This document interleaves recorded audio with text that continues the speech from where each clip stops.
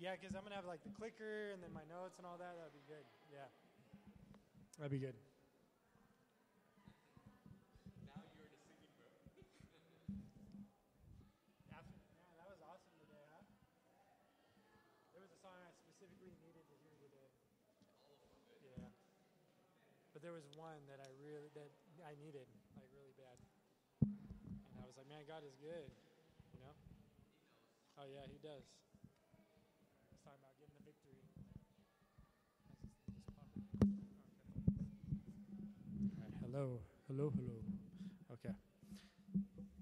This is gonna force me to stand still, huh? All right. Yeah, I'll pop it out if I really need to.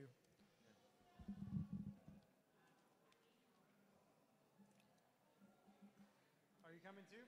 It's just, okay, it's the same one you used last time.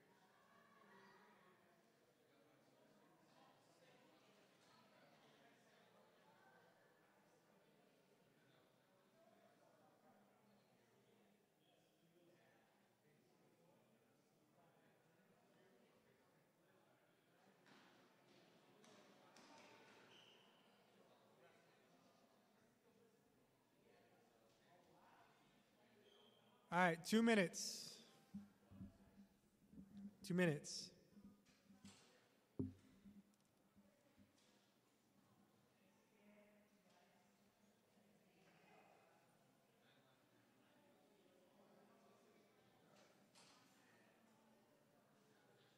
No, you don't want to show the taskbar.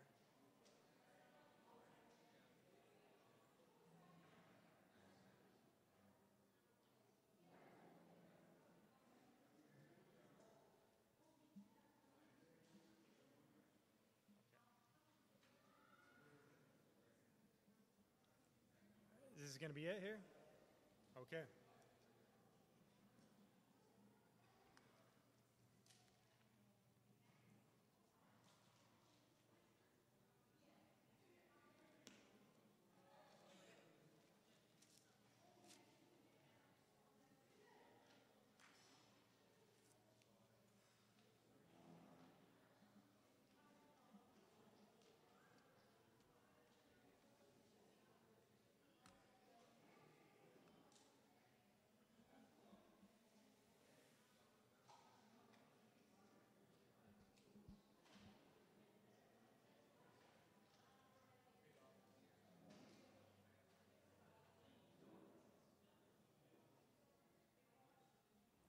One minute.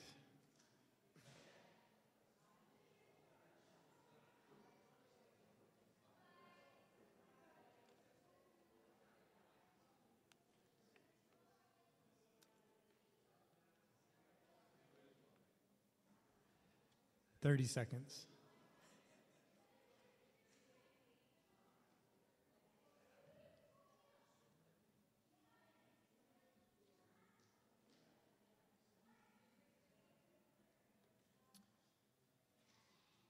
All right, let's go ahead and start with the word of prayer. Invite the Holy Spirit's presence to be here. Dear Heavenly Father, we come to you in the name of Jesus. We want to thank you for this Sabbath. We want to thank you for all that you do in our lives. I just want to pray in a special way for this little seminar that we're having, that it will help to improve our outreach, our skills, and reaching those that need to hear the gospel. We know time is short, so help us to do our part in reaching those that really need to hear your message. Thank you for this time. Please anoint me with your Holy Spirit. Please anoint my lips to speak your words, not mine. And please bless everybody that took the time out of the day to be here for this seminar. We thank you. We praise you. Amen. All right, so I hope everybody's excited because we are living in the last days. Amen? Do you guys agree with that? The signs are here. So I'm going to read a quick verse to you. It's in Matthew 24, and it's found in verse 14. It says, "And this gospel of the kingdom will be preached in all the world as a witness to all the nations, and then the end will come. So this is a very important scripture for us because we're talking about sharing our faith with other people, and that is spreading the gospel message so that the end will come. Amen? Amen.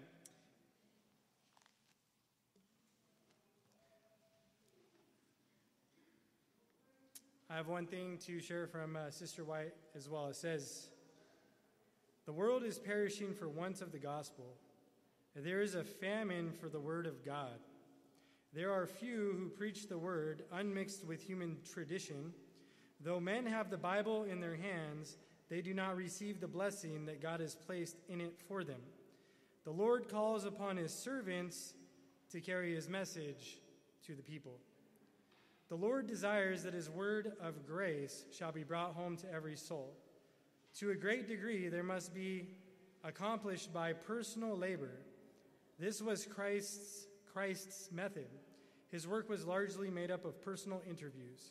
He had a faithful regard for the one soul audience. Through that one soul, the message was often extended to thousands. We are not to wait for souls to come to us. We must seek them out where they are. When the word has been preached in the pulpit, the work has just begun. There are multitudes who will never be reached by the gospel unless it is carried to them." Amen? So, we're going to see in this presentation today that everybody who's born in the kingdom of God is a missionary. When you look in the mirror, you are a missionary. God is calling each and every one of us to share our faith and share what Jesus has done for us. So we're going to be talking about personal preparation today, preparing ourselves to go out and reach other people. All right. Solitude. How many of you get up real early in the morning every day to spend a thoughtful hour in prayer, spend time in devotions in the Bible? Show hands. Well, at least getting up early and spending that time with Jesus. Amen. So solitude is very important. So we're going to look at some scriptures to talk about solitude, having that personal time with Jesus to get us prepared to deal with what's going on in the world, our daily lives, what happens at work, what happens with our friends, our coworkers, etc. So we find in Exodus chapter 34, verses 2-4, it says, "So be ready in the morning and come up in the mountain to Mount Sinai, and present yourself to me there on the top of the mountain. And no man shall come up with you, and let no man be seen throughout all the mountain. Let neither flocks nor herds feed before that mountain." So he cut 2 tablets of stone like the first ones. Then Moses rose up early in the morning and went up Mount Sinai as the Lord had commanded him. And he took in his hand the 2 tablets of stone. You notice Moses was commanded to go up the mountain by himself, that no man was to be with him. Amen. So we need to find a place of, I know for me sometimes it's the bathroom because of the kids. We need to find our solitary place where we can have our mountaintop experience with God. Proverbs chapter 8 verses 17 says, "I love them that love me, and those that seek me early shall find me." Amen? So God loves those that seek him early in the morning. So this is important for us to get up early every day and have that moment with God. No one can have a relationship with God for you. And God is calling you up the mountain. Amen? Other people's religions can't save us. Our friends can't save us. Our co-workers, neighbors, they can't save us. Only God can save us. Jesus, when preparing for some great trial or some important work, would resort to the solitude of the mountains and spend the night in prayer to his Father. A night of prayer preceded the ordination of the apostles and the Sermon on the Mount, the Transfiguration, the agony of the judgment hall, and the cross, and the resurrection glory. So Christ would spend all night in prayer so that he could deal with the Pharisees and the Sadducees and the other people that he dealt with on a daily basis.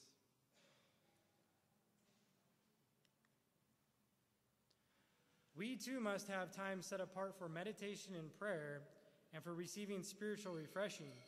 we do not value the power and efficacy of prayer as we should. That's Ministry Healing 509. So she's saying that we don't observe prayer the way we should because there's much power in prayer. We can have a lot of things done if we would just spend that time in prayer. Amen? We just had a whole sermon on that sweet hour of prayer. It reminded me of how much more I needed to be in prayer and how much more we can accomplish if we're surrendered to God and we come to him in humble prayer. Amen? Amen.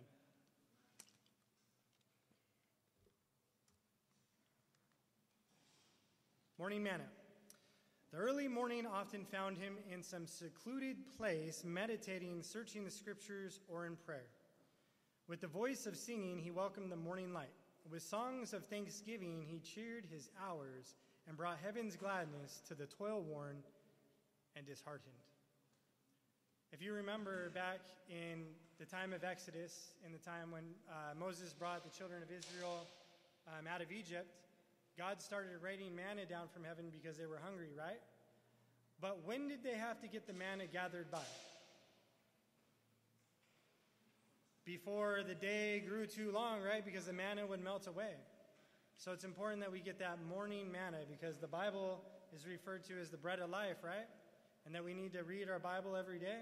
And so if we don't get that morning manna in before the day gets distracting, then we might miss that morning manna. Amen?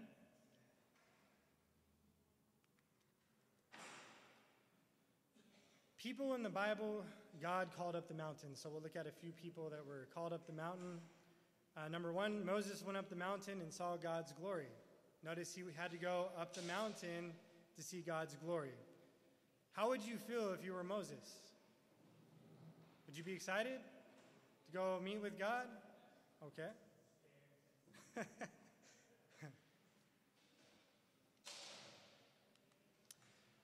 Abraham went up the mountain and had an experience with Jesus. Not only did he have that experience with Jesus, but he saw the entire plan of salvation right in front of him. Amen? Notice he got called up the mountain to have that experience. Elijah went up the mountain and called God's people to repentance. God called him where? Up the mountain. Elijah experienced power of prayer and solitude on the mountaintop. Amen? Don't you want to have an experience like Elijah? Okay, amen. How about Enoch? Time with God on the mount prepared and strengthened Enoch for a time of service in the valley. And you realize most of these people really didn't feel like they were called by God. They didn't feel like they were talented enough to serve God. But when they went, Moses, right? Exodus chapter 4, he said, "Who made man's mouth? Go and I will give you the words to speak." Amen? Amen. So we can have the same confidence that Moses and Enoch and Elijah and all of these before us had. How about Peter, James, and John when they had the experience of the mount? They were up on the mountain. They had the transfiguration. Amen? How would you have felt at that time? Excited, right? And he said, don't even say anything yet. Right? How do you not say anything? Yes.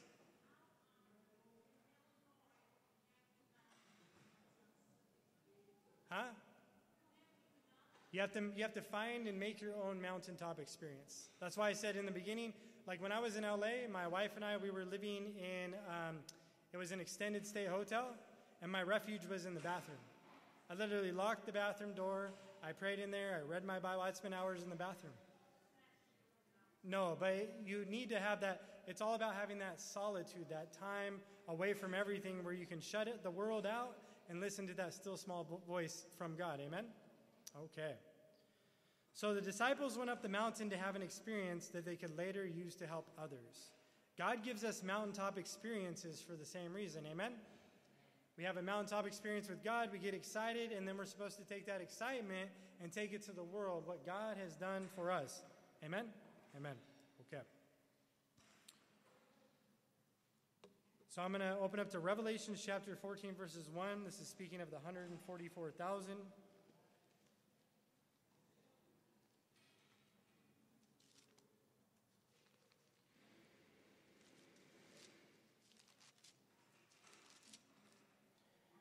And And it says here, "Then I looked, and behold, a lamb standing on Mount Zion, and with him 144,000, having his father's name written in their foreheads."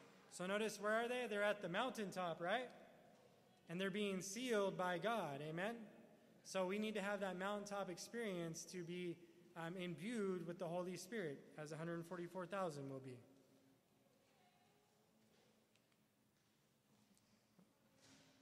All right. What's at the top of the mountain? God, right? Amen? The top of the mountain is where God is found. You may not have a mountain to climb around here, but you need to find somewhere you can be alone with God. Where was Christ crucified? On a mountain, right? Golgotha. So let me suggest we are to crucify self every day on the mountaintop at the foot of the cross. Amen? Amen.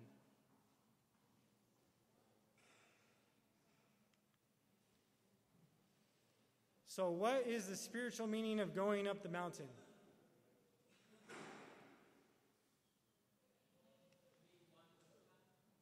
How will we victoriously reach the top?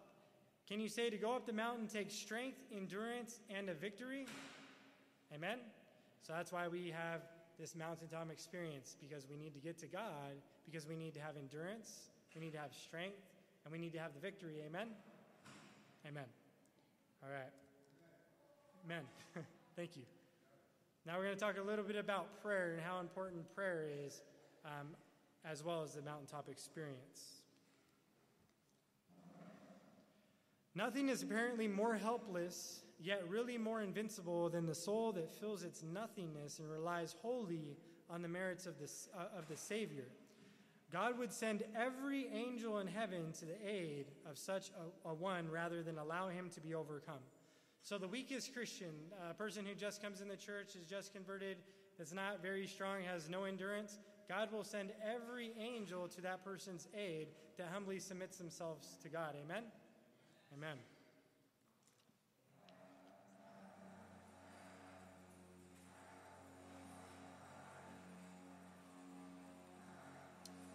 God answers prayer. Amen?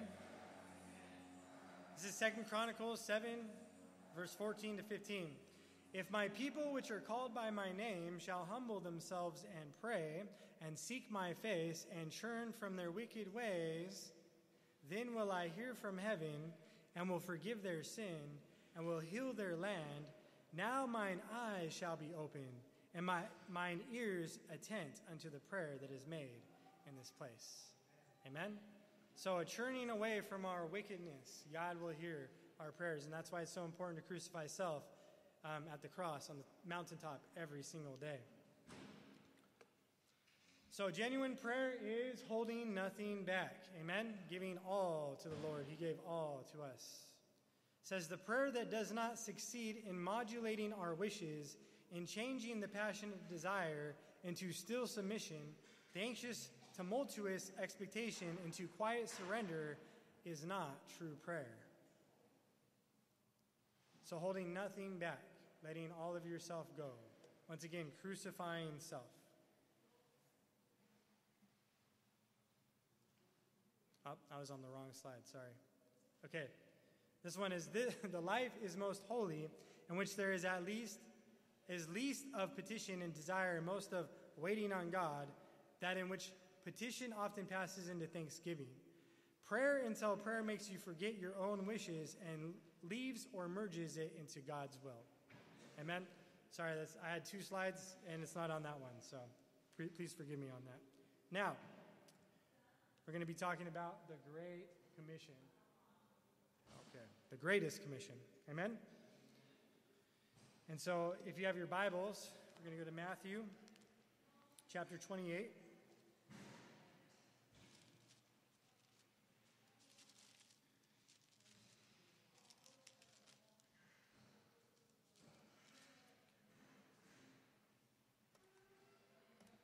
Okay, we're going to look at verses 18 to 20. It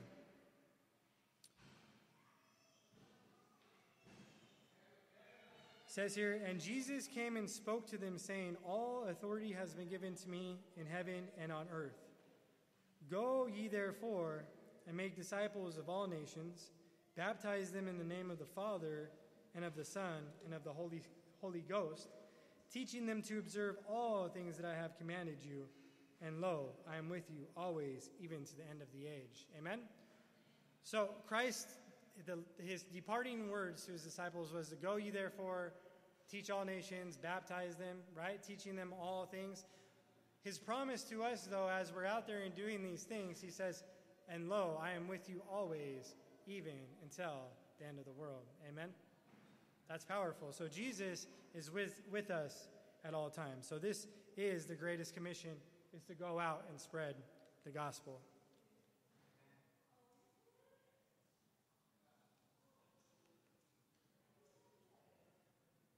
All right, Romans 10:14. How then shall they call on him in whom they have not believed? And how shall they believe in him of whom they have not heard? Do you see what's happening here? How can they follow something they haven't heard about? Right? The good news of the gospel. He's calling us to go and share what we believe.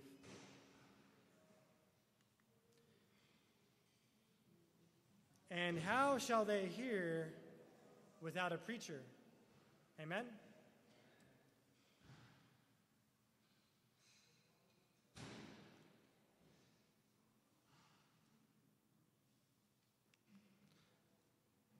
Do you guys know who this guy is here? You might know who this is, John Paul. This gentleman, this is Scott O'Grady, and he was basically shot down. And when he was shot down, the enemy was looking for him, and he hid under mud, and he was drinking water out of his clothes, and he was eating ants to survive.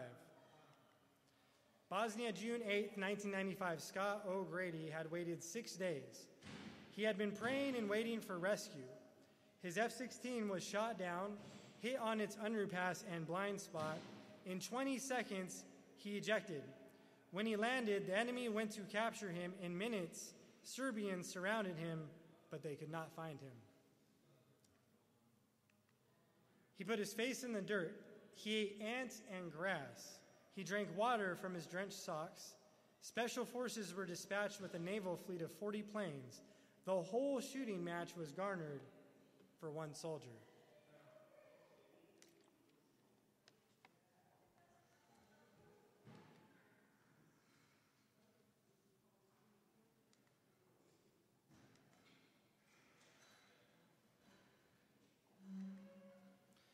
So God is calling us all. He says, we are called to go teach all nations whatsoever Christ has commanded.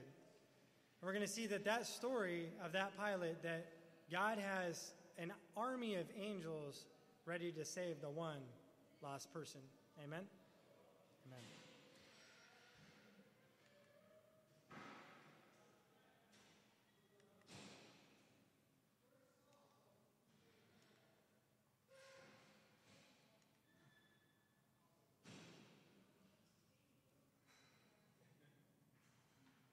So our business is to help those in need, right?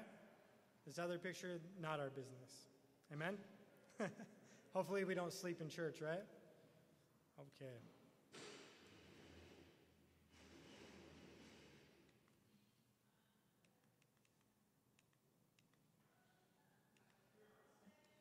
Okay.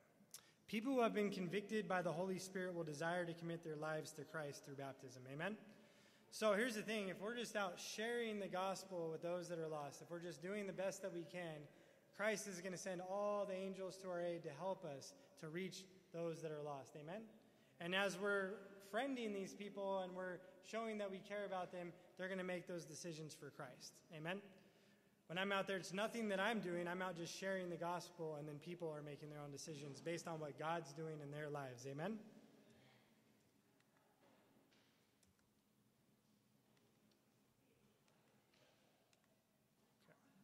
We are to go forth relying fully on God to lead others into a saving relationship with our Savior.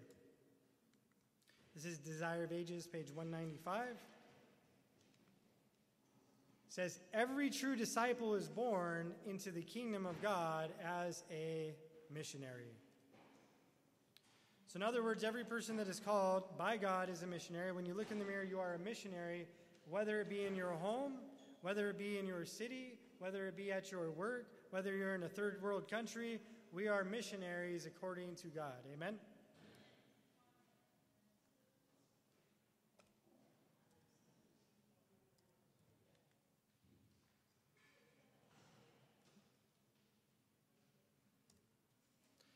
If a commission by an earthly king is considered an honor, how can a commission by a heavenly king be considered a sacrifice? David Livingston.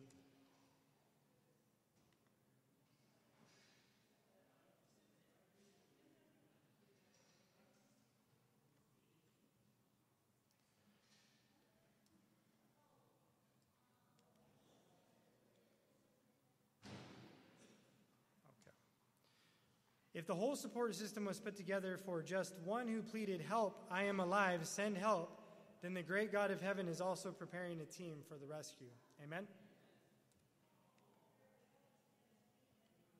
There was one lost. Christ came and searched. He did not give up easily. He forgot all about himself and went searching inside enemy territory. He came at great expense. Jesus did not ask, "Why did the sheep leave? What happened?" Instead, he found it and placed it on his shoulder. When Captain O'Grady was rescued, the whole nation rejoiced. How much will God rejoice over the one you save this year? So here's a very important point. A lot of people, you hire the Bible worker, he comes in, he does the work, or she, right? If you were to focus on one soul a year, everybody is capable of bringing one person to Christ every year. Amen? Think about if every person focused on one person to be a friend with for an entire year, 365 days. Did you know our church would double by next year? And then the year after that, it would triple and then quadruple, because the people you bring in are going to be excited about our message, and they're going to go out and bring more people in. But all we have to do is focus on one person a year. Amen? Amen. Evangelism 3:33 says, "There is no greater bliss on this side of heaven than in winning souls to Christ."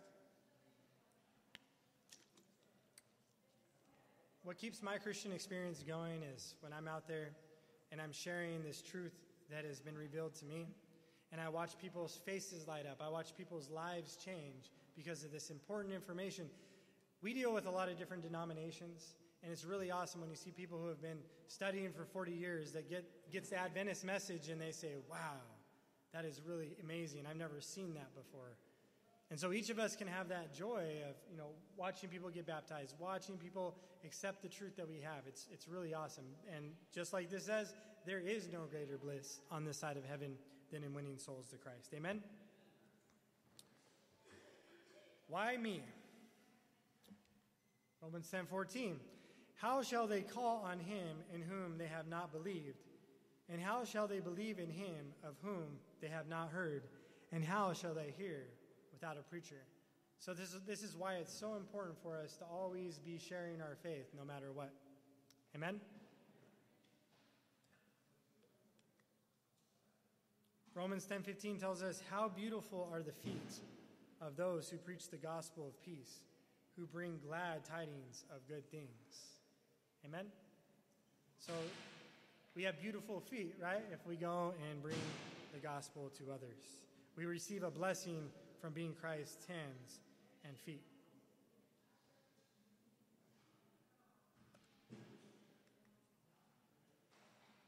This is Christ's Object Lessons, page 354.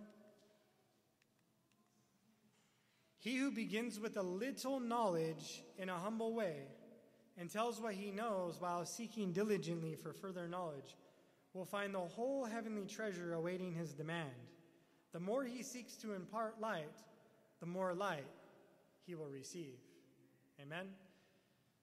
So when I first came to Christ, and I didn't really know how to explain the Bible. I didn't really know how to share what I knew, but I knew that God had saved me, that Christ had saved me from myself. And I went out and I just started sharing with everybody about Jesus, everybody who came across my path back in the little town of Oakhurst where my wife and I are from. And I was noticing I would say things that I was like, where is that coming from? Where is that information coming from? And as I prayed and I did this more and more and more, I was understanding the Bible more and I was able to share more and more and more. And I realized that the Holy Spirit was coming into my life and sharing the information that I had read in the Bible. He says, I will bring all things to your remembrance and whatsoever you have, whatever God has told us. Amen? Amen. So the more we impart this little bit of knowledge, the more is given to us. It says the whole treasure house is there for us. The more one tries to explain the Word of God to others with a love for souls, the plainer it becomes to himself. The more we use our knowledge and exercise our power, the more knowledge and power we shall have. Amen? Doesn't that sound good? Amen. Now, we're going to get into friendship evangelism.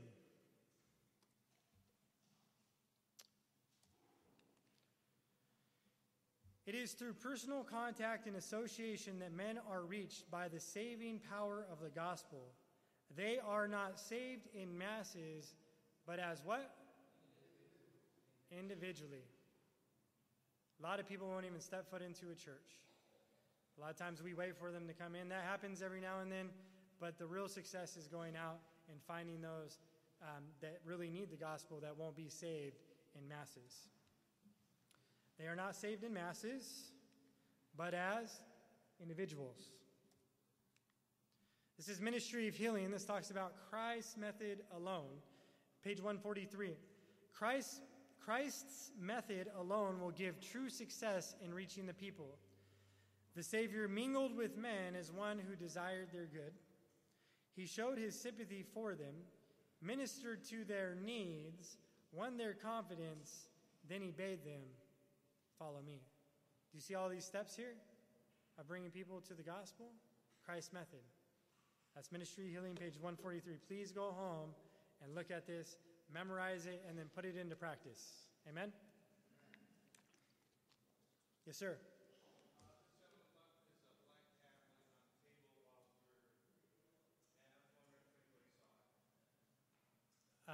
There's a black tablet. Anybody seen a black tablet? Okay.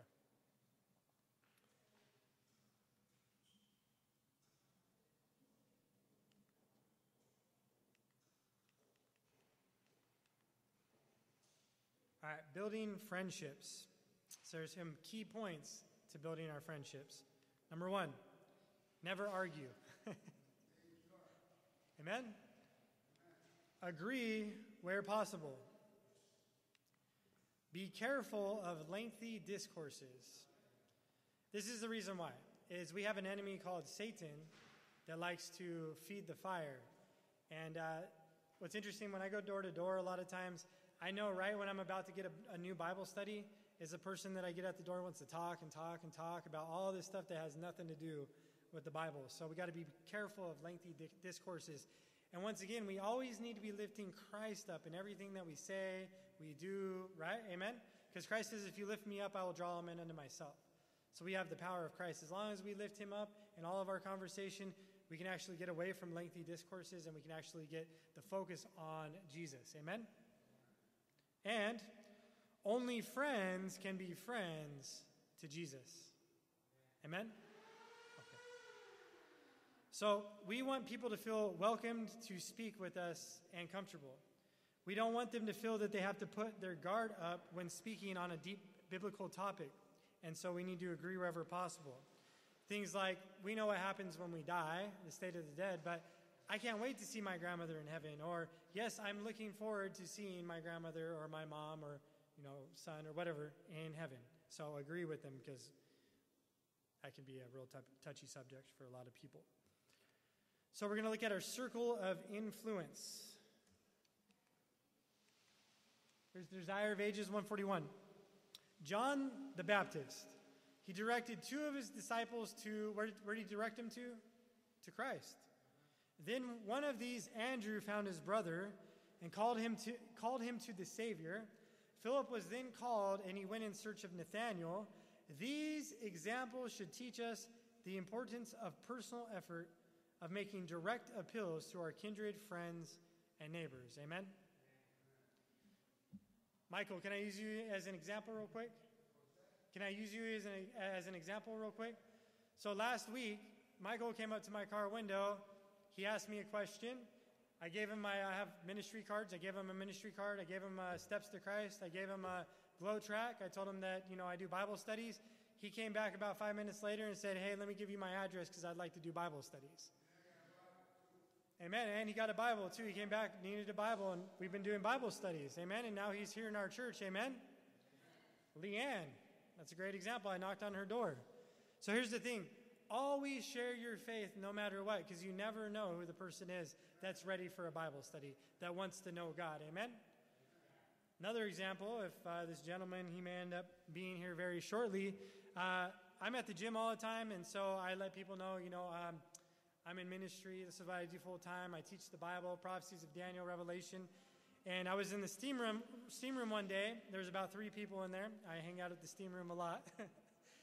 Couple guys left, and there was one gentleman left, and he said, I know you're in ministry, and I know you had a really messed up life, and I know if God can save you, he can save me as well.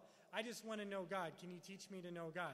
And so I have Bible studies with this guy. So it's just being a light and being an example for Christ at all times. And so when you do that and you point people to Christ, there's a power that comes with that, amen? And then they go tell people, as they're, because most people I talk to, within a couple weeks, they're already sharing the information with their friends or roommates or whatever it is because they're like, wow, this stuff is real. Amen? Amen. So our sphere of influence. We have family. We have friends. We have neighbors. And we have coworkers. Do we all have those? Every one of us? Amen? Do we all have friends and coworkers and neighbors and family? Amen. Unity through these things, right? Amen.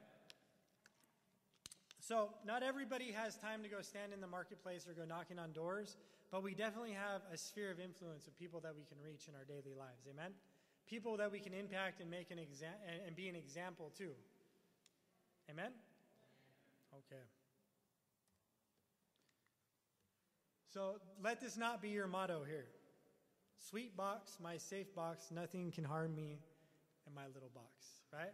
Christ has called us to be in the world, not of the world, right? To go into the world, not to, I've heard, we've had Adventist sects where they go up because of the GMOs and they stay up there and they don't even want to get involved with anything. They have their own community, but that's not what God called us to do. He called us to be in the world. Okay. Now we're going to talk about starting a conversation. Make sure, if you're writing down notes, make sure you write these notes down because this is called the FORT method. FORT. Okay, there it is. FORT method. All right. So number 1, F represents family. All right, these are some of the questions we can ask. How is your family? Or do you have family? Do you have children? Are you married? How long have you lived in, Gurney or Waukegan? Where were you raised? Some basic ice-breaking questions because a lot of times when you think of evangelism, you think of some guy standing on the street corner with a loudspeaker talking about repent or you're going to go to hell, right? Well, friendship evangelism is much different than that. You're actually, in a very short period, you have about 3 minutes with people usually, sometimes only a minute. And you want to be able to break the ice. So, hey, do you have family, et cetera, et cetera. Next is occupation.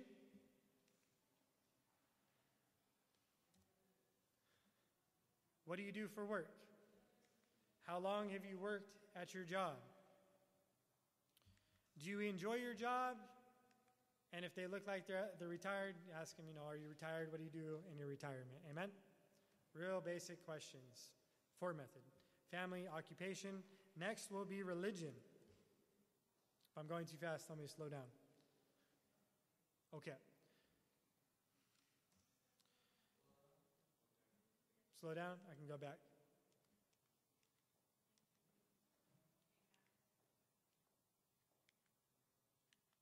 Did you get that?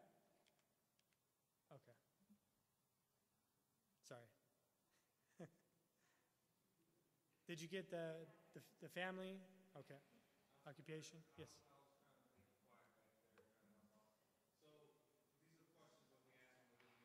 Just basic stuff, just how to start up a conversation with random people that you run into.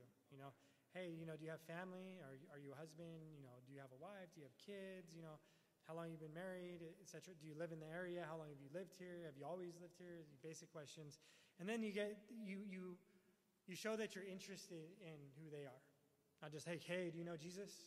Okay, well, I can't talk to you then, right? Okay. And then religion.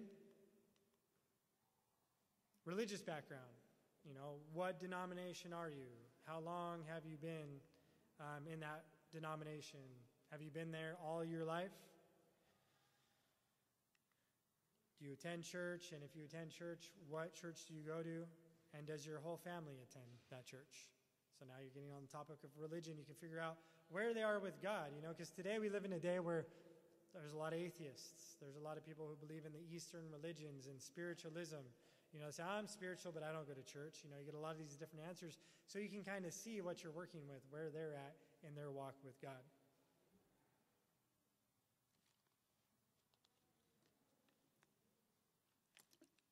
All right.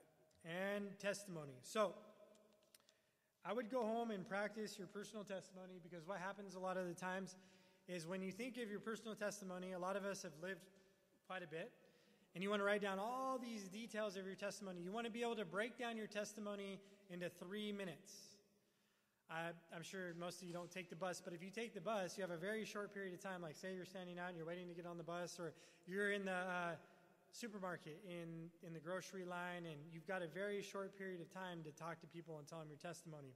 So you want to keep it real simple. 3 parts, 1 minute apiece, and you have life before Christ, how you became a Christian, and how you're, what's that?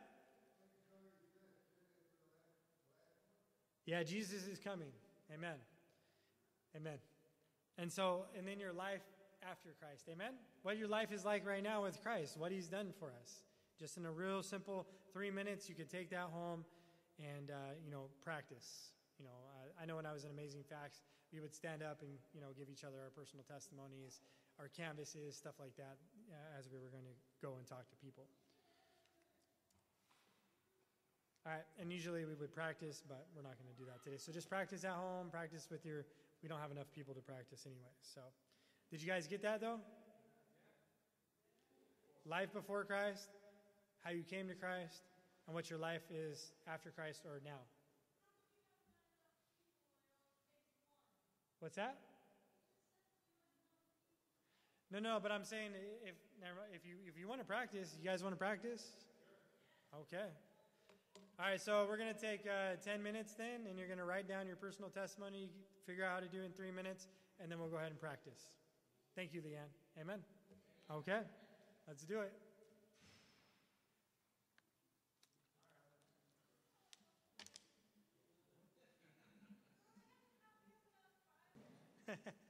Amen? Okay.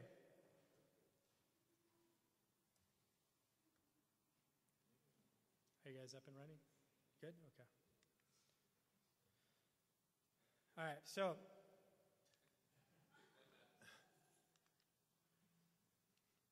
secret to success at someone's door is to observe. Now, like I said, not everybody is going to be going door to door, but I remember, once again, when I first converted, I watched a lot of David Ashtrick. And when he told me that, he was saying, when you look in the mirror, you are a missionary. And I got so excited that I just went to all my neighbors' houses and just started knocking on the doors and said, hey, you want to do a Bible study? So, you can just try it out. It's fun. It's different. You have new neighbors or whatever, bake a cake, bake something, take some goodies and let them know, hey, I live here, and then start that. Yeah, Panera bread, whatever you have to do. Whatever you have to do. We live in the last days, and so whatever we have to do to bring the gospel today. Okay, so now we're going to talk about the 4 C's, which is called building bridges. The 4 C's is what we believe in, a real simplified version of that.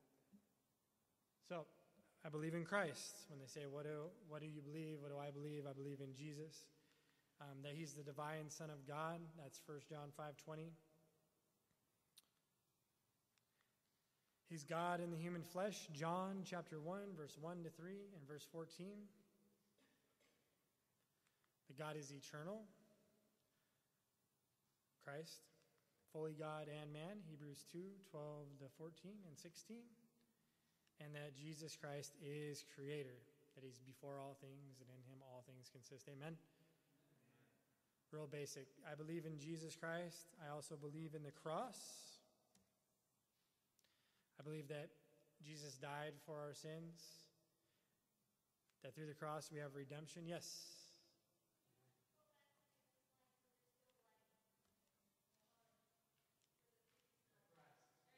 Okay, sorry. I'll slow it down. Yes. I'm actually tired today, too. Guys good? Good?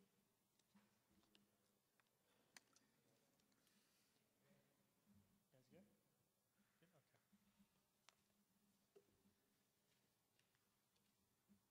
All right. So, believe in the cross, that Jesus died for our sins. That's 2 Corinthians 5:19. That we receive redemption through his blood, through the cross, Romans 3:24, 2 Corinthians 5:21, and they were saved by his grace. Amen? Ephesians chapter 2, verses 8 to 9.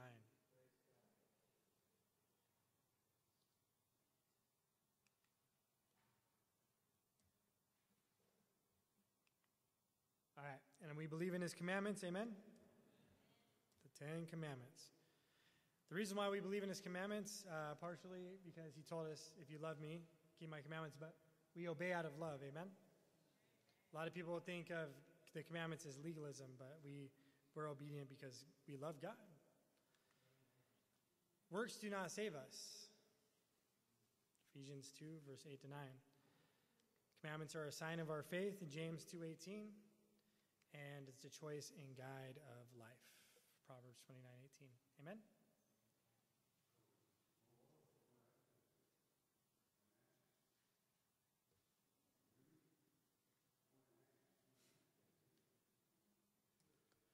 All right, and then best yet, we believe Jesus Christ is coming again. Amen? Yes, Paul? Oh, you're just excited. Okay, that's good. All right, so we believe Jesus Christ's coming is near. Amen? Luke 21:28, Matthew 24. We have confirmation in the prophecies of Daniel and Revelations. Amen? And then we have the reason for our titles as Adventists. Amen? For our title, the Adventists, what Advent means. First Advent, Christ came as a baby. The second Advent is when he returns in his clouds of glory to take us all home. Amen? Amen.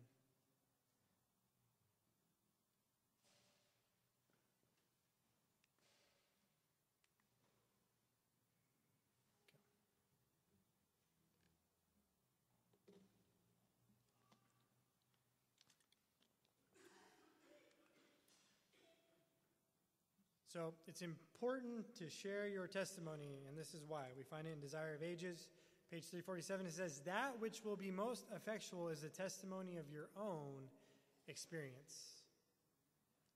That's the biggest bridge that you have is, like I said, many times I tell people everything I went through before I became a Christian, prison and drugs and all that stuff, and then they think, wow, well, if he was that bad and God can save him, he can do it for me too. So it's really a bridge on, to show that we were not always, because a lot of people think that, you're a Christian and that you're perfect automatically. You can show them that we're human and we fall short too, and that if God can save you, he can save them as well. Now, God is asking us not to be what we call a silent witness. You cannot be a silent witness. If you love Jesus, you will profess him boldly, and you will not be ashamed to share Christ and how he saved you. Amen? And the reason for this is, if you really love Christ, you can't help but share Christ with everybody and everyone who comes in your path. And notice what Jesus says here. Matthew 10, verse 32 to 33. Whosoever therefore shall confess me before men, him will I confess also before my Father which is in heaven. But whosoever shall deny me before men, him will I also deny before my Father which is in heaven. So it's very important that we are not silent witnesses, that we are not in our little box, that we're out there sharing Christ. Notice here, Daniel, he was a silent witness. Even though he wasn't supposed to pray, he still prayed. He still was a witness to God. Amen? And every time he was a witness to God and something crazy happened, he got promoted. Amen? All right. Here's Desire of Ages, page 347. Every individual has a life distinct from all others, and an experience differing essentially from theirs. God desires that our praise shall ascend to him, marked by our own individuality. These precious acknowledgments to the praise of the glory of his grace, when supported by a Christ-like life, have an irresistible power that works for the salvation of souls. Amen? We all have our own personal story that will affect somebody else's life.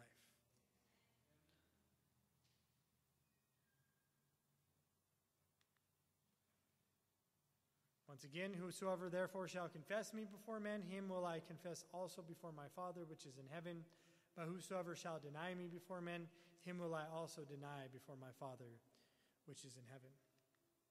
Desire of Ages, page 340.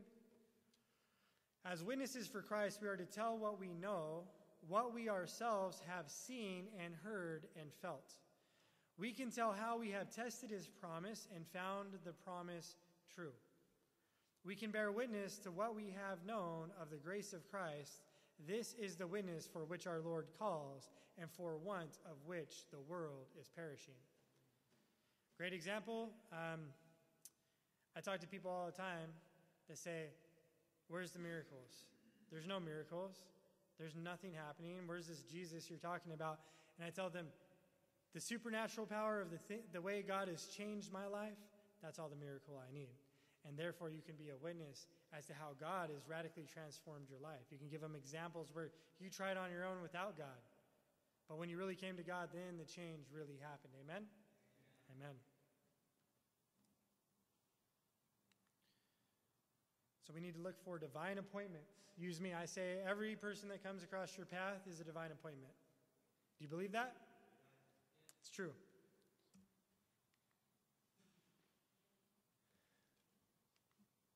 So think about ministries you can do, whether it's for the church or some kind of outreach, but look for ministries that you can do.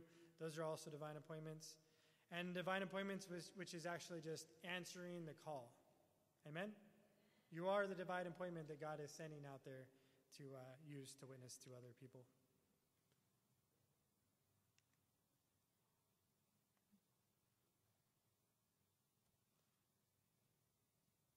The Bible is full of divine appointments. What about the book of Esther? She was at the right place, the right time, right? I missed this.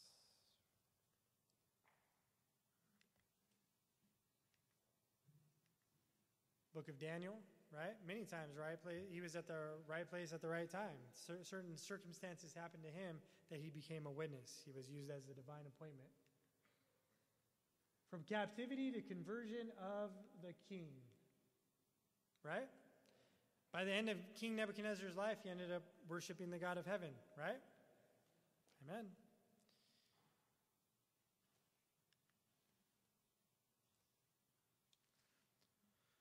So, will we answer his calling to us?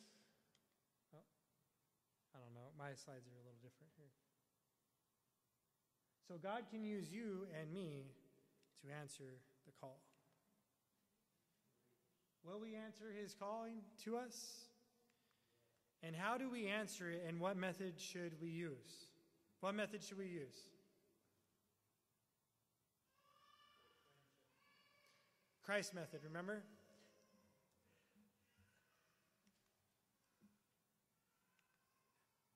So step out with faith in God and reach people's hearts. Amen?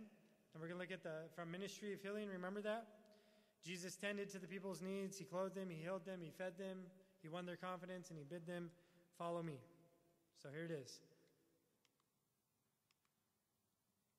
Christ's method alone will give true success in reaching the people. The Savior mingled with men as one who desired their good. He showed his sympathy for them, ministered to their needs, and won their confidence. Then he bade them follow me. Amen? Real simple steps. Yeah, and then we use the fort method, and we use the, what you believe in method and your personal testimony. Amen?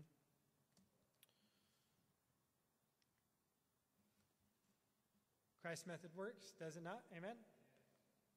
So it works in reaching friends by listening and paying attention to them.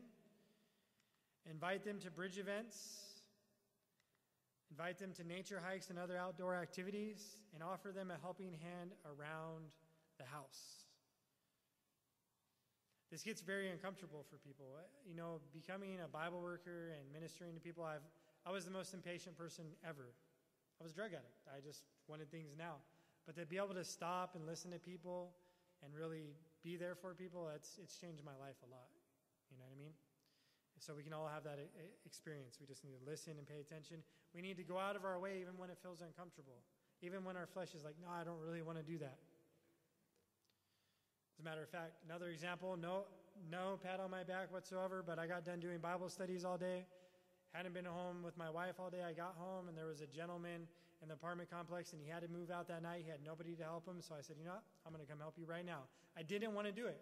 I'll be honest, I didn't want to do it, but I went in there, and I moved all his furniture, until 9:30 at night. So that's what Christ is calling us to do, to go that extra mile for people. And when you do that, you open up that door to minister to them about Jesus, amen, and pray with them, and hopefully get Bible studies. So 2, reaching our neighbors. Get introduced to them, bring gifts, cookies, cake, etc. Go door to door just to say hello. Invite them for a meal after Sabbath, perhaps. Mingle and be social, and become friends and invite them to services. Amen? Amen. Am I going too fast? Okay. We're almost done for today. Reaching anybody. The sky is the limit. Get creative. Each person is different. Be friendly and don't forget to smile. Remember this verse. This verse was the very first verse that I had to memorize when I went to Amazing Facts. It's Galatians 6:9. Let us not be weary for in well-doing, or grow weary for in well-doing, we shall reap if we faint not. Amen? Amen. Oh, there it is. There it is. Yep, Galatians 6:9. Yep, let us not be weary in well-doing, for in due season we shall reap if we faint not, meaning do not give up. Bless you. Okay. What's the best ministry? Live the life that Christ commanded us to. Amen? Remain in obedience to God.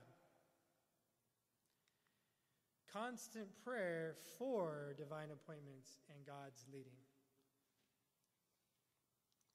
Another example where I learned that this really worked is I was going to a seminar. It was right before I was baptized into the Adventist faith. I would pray every day, Lord, just lead me to somebody to talk to. And every day I got somebody to talk to. Next thing you know, it was 2 people, and then 5 people, and then 10 people. And then one day my wife came to pick me up in front of Vaughn's, and I had a group of like 15 young people that I was just witnessing to about God. And she's like, what are you doing? I said, I'm talking to them about God. So God will answer that call. If you just pray, just give me somebody to answer, to talk to, so that I can share my faith with. And you can ask that every day, and God will answer. He'll give you somebody. And it might be in a weird way, a way that you don't expect. You hear at times where pastors, if they got a flat tire, they got help with their tire, it was, a stressful situation, they left, and they never even talked to the person. That could have been a divine appointment. And that's why I say every person that comes in your path is a divine appointment, whether it's the plumber that comes in your home, it's a person that knocks on your door that's trying to sell you, dish satellite or AT&T wire, whatever it is, right? That's a divine appointment. That's who we are to talk to. So the question is, will you accept the call? Huh? Amen. Here's a reason why. Let me share it with you. Review and Herald, May 22nd, 1888. In the day of God, how many will confront us and say, I am lost, and you never warned me. You never entreated me to come to Jesus. Had I believed as you did, I would have followed every judgment-bound soul within my reach with prayers and tears and warnings. In that day of God, how many will confront us? They will say, you never entreated me to come to Jesus.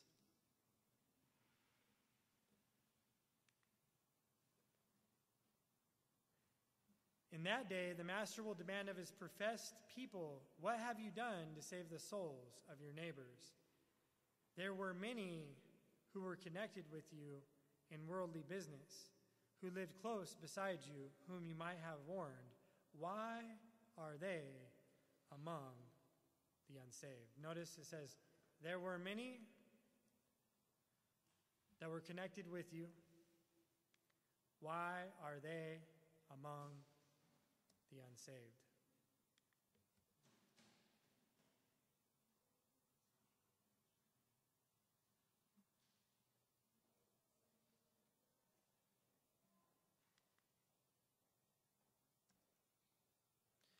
Isaiah 43:10 says, you are my witnesses, says the Lord, and my servant whom I have chosen, that you may know and believe me, and understand that I am he.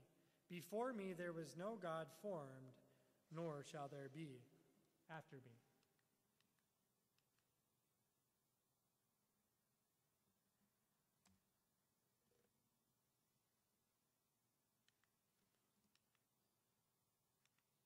Acts of the Apostles, page 564. The Lord would have all his sons and daughters happy, peaceful, and obedient through the exercise of faith. The believer comes into possessions of these blessings. Through faith, every deficiency of character may be supplied, every defilement cleansed, every fault corrected, every excellence developed. Amen?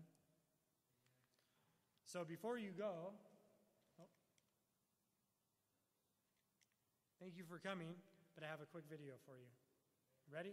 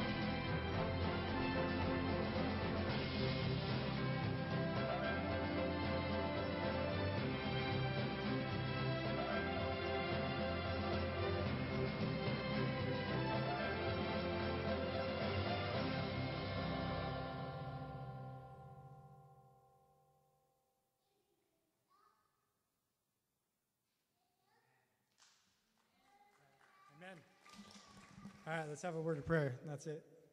Thank you guys for coming. Dear Heavenly Father, we thank you so much for this time that we've had in this seminar to take a few things and to be able to share our faith with others. There are so many people that need to hear the gospel message. Time is running out. It's no different than if Noah's boat was here and the rain was coming down. Things are happening so quickly. And so help us, Lord, help us to be a light in this dark world. Help us and be with us the rest of your Sabbath. Thank you. In Jesus' name, amen.